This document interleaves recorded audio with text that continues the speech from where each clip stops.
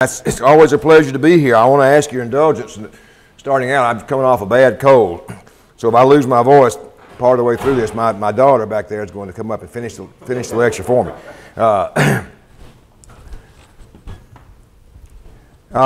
This spring, the Arkansas Historical Association had its annual meeting in Fort Smith, and the topic was borders and frontiers.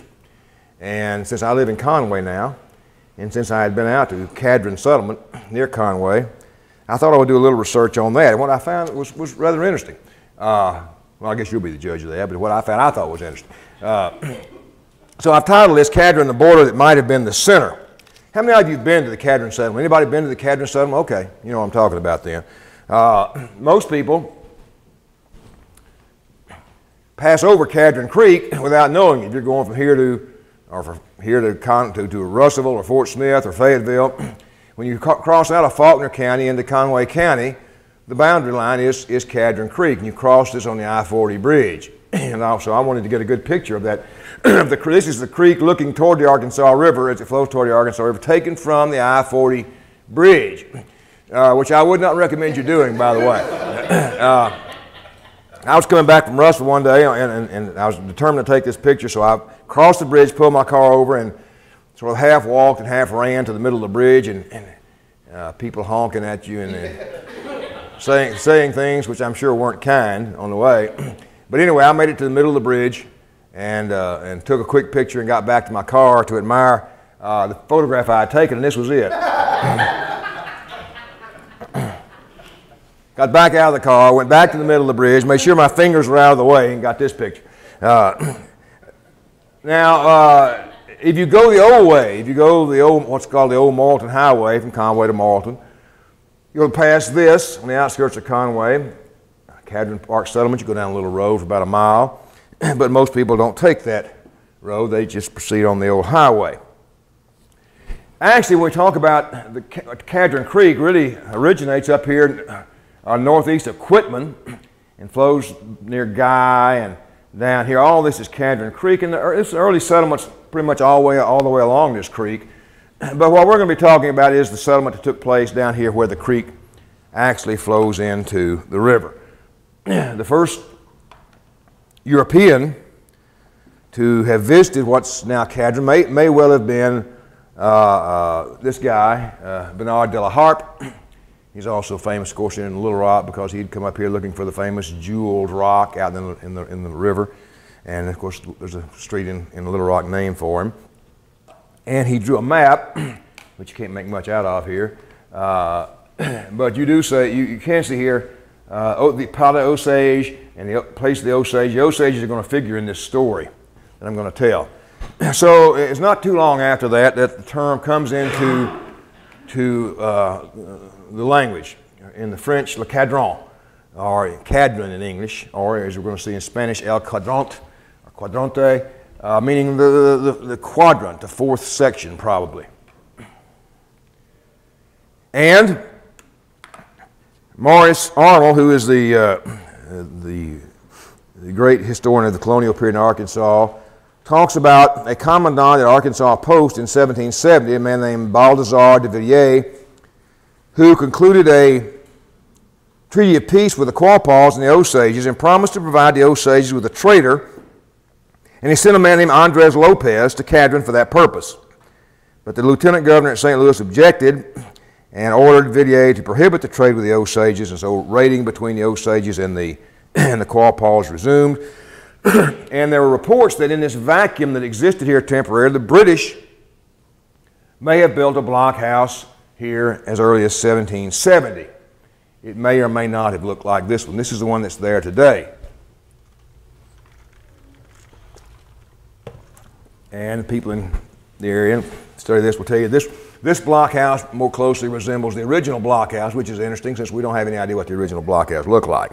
But then the next mention is in 1777, the man on the left, a man named Francois Cruzat, who was the commander at St. Louis, writing to the governor, the Spanish governor of all Louisiana on the right there, Don Bernardo de Galvez, telling of a band of the great Osage Indians looking for merchandise that traders had promised to have, quote, at the post which they called El Quadrante on the Arkansas River. Cadron. This painting of an Osage warrior by the famous painter of Native Americans, George Catlin, is probably a pretty good likeness. They were a very warlike tribe, and going back to our man Antoine Cruzat, reported in 1777 that the Osage tribe was composed of 800 warriors who were of great importance to the St. Louis trade, in that, he wrote, quote, every year this tribe produces 500 to 550 packs of deer skins on their annual trading voyages. And we look at this map of the historic Indian tribes in Arkansas, you'll note that the Osages are up here in really their home areas, it's in southwestern Missouri, but all this in northwest Arkansas, they considered their hunting grounds. And they did not take kindly to anyone, be they Native American or European, encroaching into that hunting area. And you can also see that the boundary line, such as it was, between the Quapaws and the Osages was roughly at where Cadron Settlement would eventually grow up. So it is really a border area. 1797, despite the Spanish monopoly, the St. Louis monopoly with the Osage trade, Arkansas traders had, by the promise of cheap goods, enticed a party of Osages to go back to Cadron to trade. But, and this must have been a wild affair, a melee erupted at this trading rendezvous in which a hunter was killed, and the new commandant of Arkansas Post, Charles Melchior de Villemont, ordered an end to trading at Cadron with the Osages. Then in 1803, everything changes, of course, not overnight, but gradually, with the Louisiana Purchase, which makes all of this now the property of the United States. And it was less than a decade later when the first American settler settled here, and he may have built a blockhouse, another blockhouse for protection. A man named William Frazier, writing in the Harrison Times, an article that was reprinted in the Arkansas Gazette in July of 1884, claimed to have arrived at Cadron in 1810 with his parents, where they found one John McElmurray already well established with a trading house, trading with the Indians, collecting furs and peltries. McElmurray was an agent for a man named Frederick Nortreve, who was a very significant figure who lived down near Arkansas Post. And McElmurray was said to have had in his employment not less than 100 hunters, white men and Indians. And as protection against the Osages, he built a blockhouse on his land, which also served as the family dwelling. And then in 1814, this is a marker that's at Cadron today. In 1814 was the famous Rock of Ages massacre. How many of you are familiar with the Rock of Ages massacre? Nobody? You're all Arkansans? You don't know what the Rock of Ages massacre was? Well, neither does anybody else know what it was. I have exhausted and talked to people who have studied the settlement here. Nobody knows what this is a reference to. Whether some Indians killed a couple of people and that came out of the rock, who knows? But there is no historical record that I've been able to find, or historian who I've been able to find, who knows what the Rock of Ages massacre was. Makes me wonder if the guy that put this plaque there wasn't messing with us. This will throw them off. And it's also going to be, it says the last stand of Confederate troops, 1865, and so on. But no clue as to what the Rock of Ages massacre was. We are indebted to this guy, Thomas Nuttall, a British-born naturalist, who in the year 1818 was sponsored by 4 members of the American Philosophical Society in Philadelphia to go on an expedition to explore the Arkansas and the Old Southwest. And in January of 1819, he reached Arkansas Post, and in March of 1819, he reached Cadron. And he remarked that the settlement contained 5 or 6 families. And while we were indebted to this guy, he made a sketch from the river looking back at the settlement, which is the only original depiction of it that we have. You'll note a couple of dwellings or outbuildings here. It may have been a blockhouse. Oop, damn it. Smart board is smarter than I am. But I want you to note this place right here. Note the style of that roof, which somewhat resembles other French-style buildings. This is a depiction of one at John Law's concession at New Biloxi in 1720. And you'll note the type of roof which sort of resembles that building there. This is a type of construction called poteau en terre, post in the ground. And the boards run vertically, not horizontally like we're more accustomed to. Then if anyone ever been to Saint Genevieve, going to St. Louis, okay, you've been there. This is the famous Beckett Ribault House in St. Genevieve, Missouri, near St. Louis, which also a bit resembles this structure right here. So this may have been a residence, or may have been a barn, but there is some similarity. I mean, that's about all we know. This is all we have to go on. So the record is rather thin. You'll note also something that Nuttall is going to talk about. Nuttall did not think this was going to be a very good place for settlement. He said there's too many ravines and hills, and it's rocky. And if you go out there today, you see it's still that way. Little pools of water. He said, I don't see this ever being a place for a settlement. But he did remark on the fact that it was centrally located along several trade routes. You could go on to the Hot Springs or on the Washita or up to St. Louis. He said it's about 150 miles by land from Arkansas Post to here.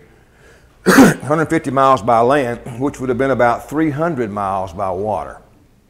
That was a standard multiplier. Morris Arnold tells me that if it was 150 miles by land, you just doubled it. Can't count for all the oxbows.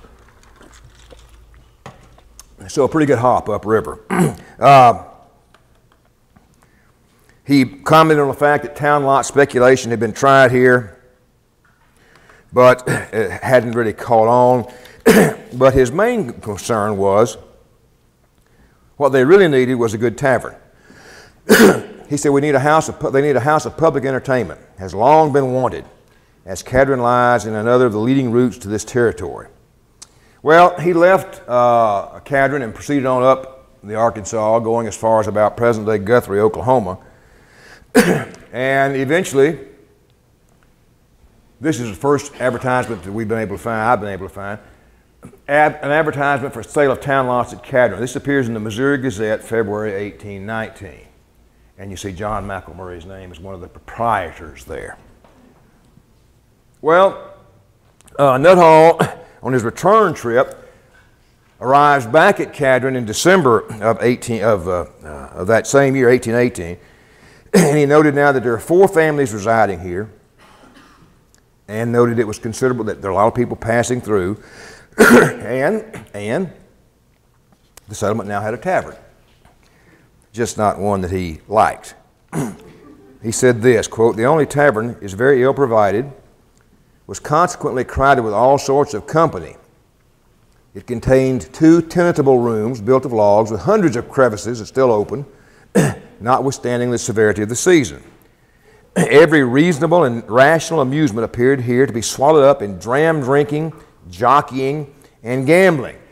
I don't know what he expected a tavern to be, but and it really perturbed him. He said, "Even our landlord, in defiance of the law, was often the ringleader of what it was his duty to suppress. Although I have been through life perfectly steeled against games of hazard," he didn't gamble, "neither wishing to rob or be robbed, I felt somewhat mortified to be thus left alone, because of my unconquerable aversion to this sort of vortex." That may have been what the tavern looked like, or it may not.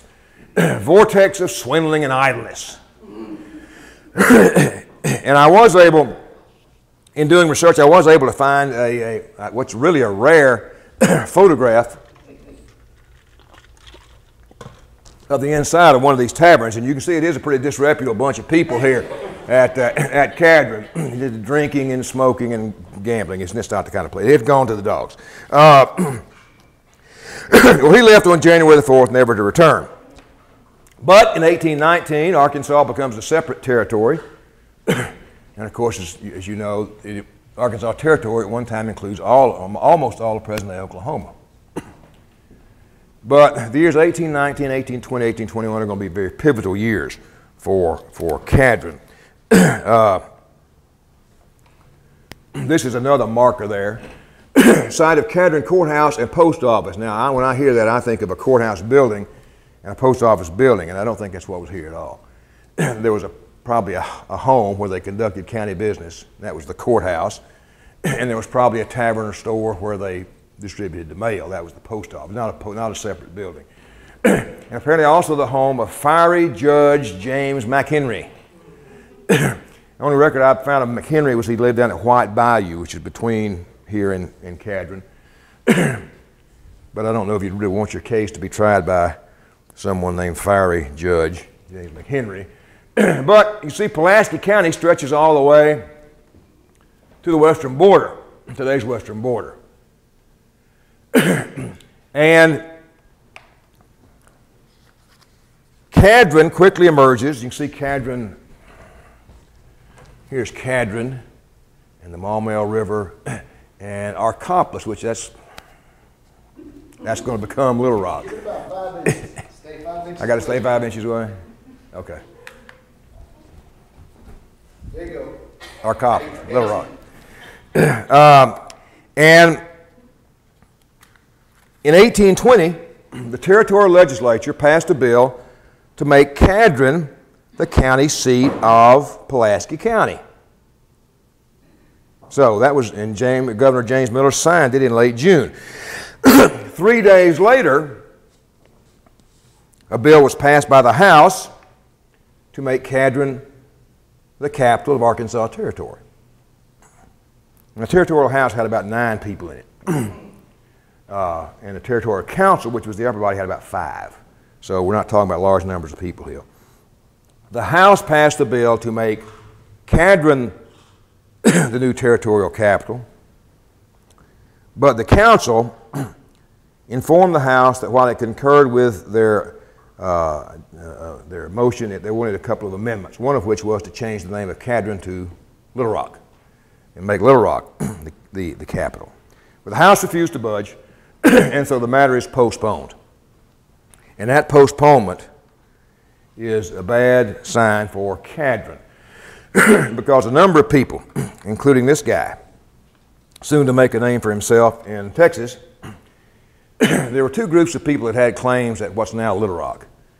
There were people that had what were called New Madrid claims, claims they had gotten from the federal government after the New Madrid earthquake had devastated that area. There are others who had what are called preemption claims. An early settler had squatted here, made some improvements, and then claimed that land for himself, and then he passed the title supposedly on to someone else. So you've got two groups fighting to make Little Rock capital, and they agree on one thing. They may not agree on whose claim is valid, but they agree that the capital needs to be here.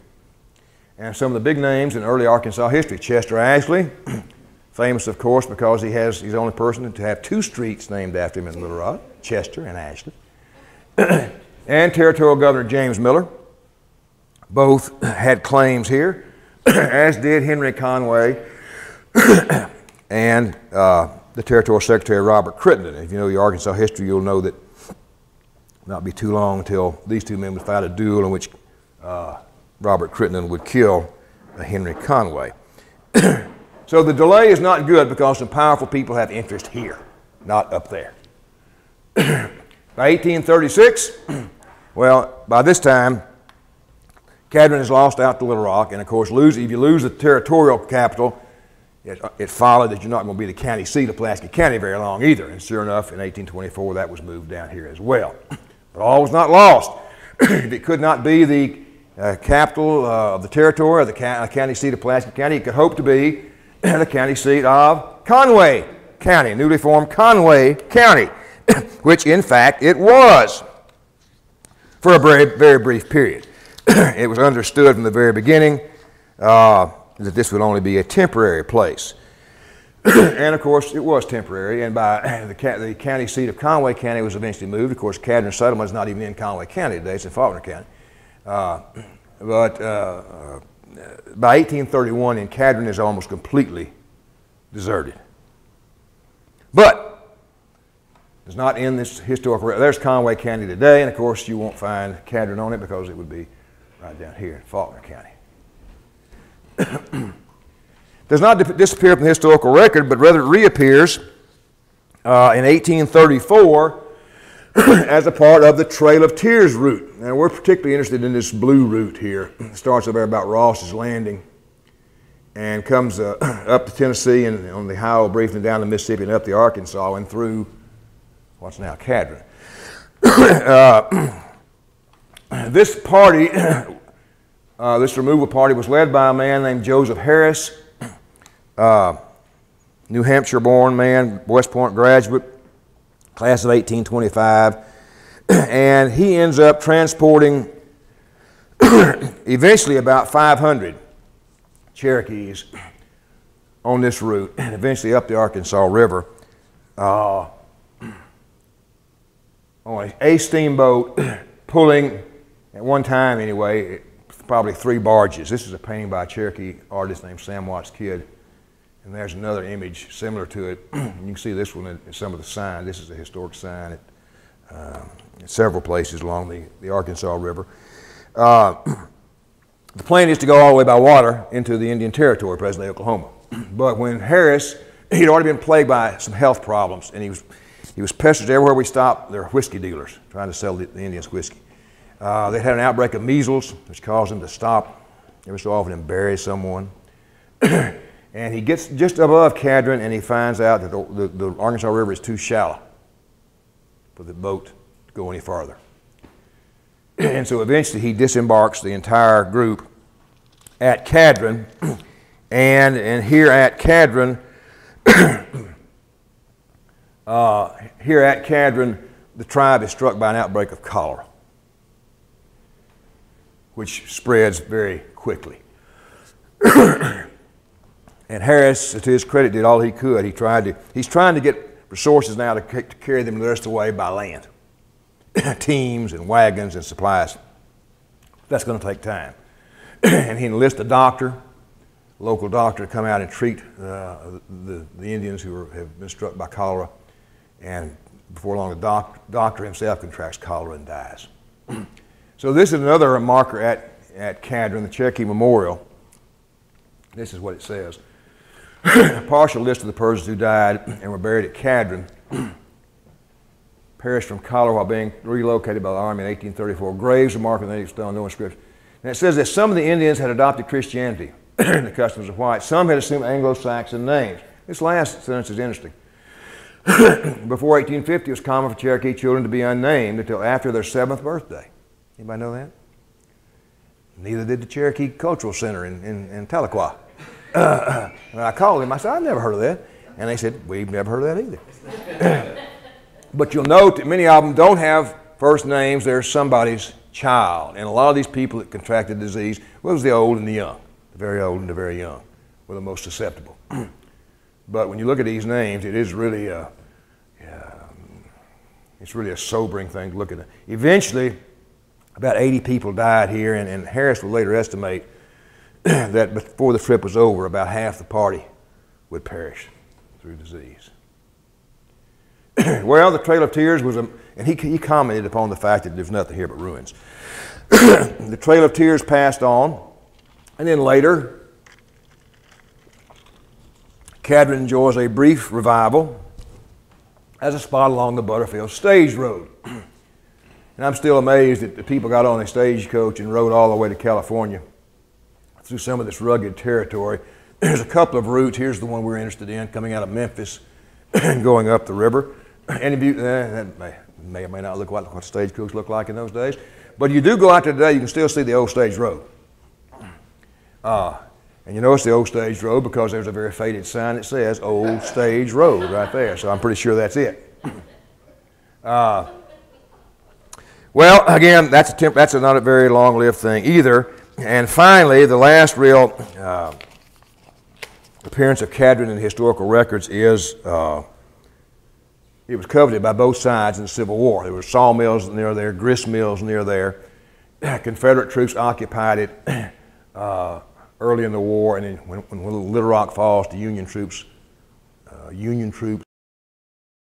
occupied, and a lot of Confederates surrendered. Hundreds of Confederate troops surrendered. This is one of the sesquicentennial markers that my friend Mark Crest helped put in at least one in every county in the state. This one was stolen soon after it was put up, and I know that because my wife and I and my daughter stole it. And here's the backstory. We went out there because I'd heard the mark was going to be put up, and so it was, but it was crooked. And I asked myself, I said, see if you can straighten that up. Well, it was very loose on the stand. It could be lifted right off the stand. And Cadron's out there in the middle of nowhere. That thing's not going to last very long. So I called Mark Crest, who was on vacation down on the Gulf Coast, and said, Mark, I hate to tell you this, but this sign is not attached to it. He said, just take the darn thing off and take it back until you can get it secured. So hopefully, not many people saw us carrying this marker, put it into the back seat of my car, and driving off with it. But it is back. It's there if you want to go see it. First Cadron Reconstruction, 1976. Here's the ceremony they had dedicating it, photographed courtesy of the Faulkner County Historical Society. And that was the first reconstructed blockhouse. It was burned by some young people, burned to the ground later. And a second reconstruction is the one that's there now. And occasionally they still have programs out here. Well, what happens? How did that decision in 18, 20, 21 impact? Well, Little Rock grows and prospers and becomes the state capital, and Cadron fades into insignificance. But for all that, it's really a beautiful place to go look at the river. And you can get a sense of history by just walking around here, a sense of the native beauty of the place. And, my daughter says I'm supposed to give her credit for some of these photographs, so I'll do that.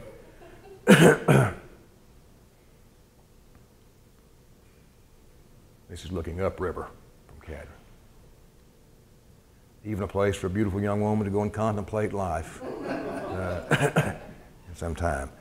So despite of all that, I'd still, if you're ever in this part of the world, take a few minutes, drive down there and see this place called Cadron, the border that might have been the center. Thank you. That's just about all I know about Cadron, but if you have a question, I'll try to, no, I'm afraid of that. Okay. No, I bet you know. I bet you know the answer. Who owns the property now? I told you I knew about all. The city of the Faulkner County Historical Society, I think the city of Conway may own it, but that could, or maybe Faulkner County that owns it. I'm not sure. It is the city of Conway. I think the Corps of Engineers owned it initially, and they gave you the That's right. The Corps of Engineers did. Marshall Arnold says they felt guilty about constructing the dams that washed away part of the original settlement, so they gave the rest to the city of Conway. I believe that's correct. Maybe, I think you may be right about that. But there's really not much here other than the blockhouse or the boat ramp there now.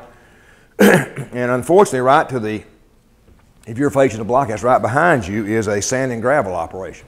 So that sort of takes away some of the rustic scenery. But it's still a pretty place. You do get a sense of history when you're out there. Yes, sir. I have just a couple of questions. One, that rock of ages on that monument, do you happen to know when that monument was erected? No, but I can find out. Now, the lady I work with, Anita Langley Watts at the Faulkner County Historical Society, probably knows the answer to that. Well, but she's talked to people who, no one seems to, I think she told me the person that was responsible for that's dead. So I put on the list Arkansas History Listserv, which some of you may be on. Anybody know anything about this? And they don't know anything at the Faulkner County Museum. Nobody I talked to knows anything. Well, the reason I'm asking is you guys who were president of the Historical Society years ago, probably in the time frame of the record was Judge George Barchi was one, and Guy Murphy. I talked to Guy's son. Guy Jr. This is Guy Jr.? This Mike Murphy. There's a Mike Murphy whose father was involved in the Cadron Settlement too, but he didn't know anything about it either. And so even the people at the museum don't know. Well, anyway, George Barchie's widow is still around. She's a neighbor of ours. And Oh, really? Guy Jr. is a neighbor of ours. Maybe you could find out and let me know. You think maybe you could find out and let me know? I'd be interested in that because I've not been able to find any record of it anywhere. I did find a book one time. It had looked in the index, said Rock of Ages Massacre. Bought the book, nothing in the book about Rock of Ages Massacre. Anything else? Thanks for being very attentive. I appreciate it. Thank you.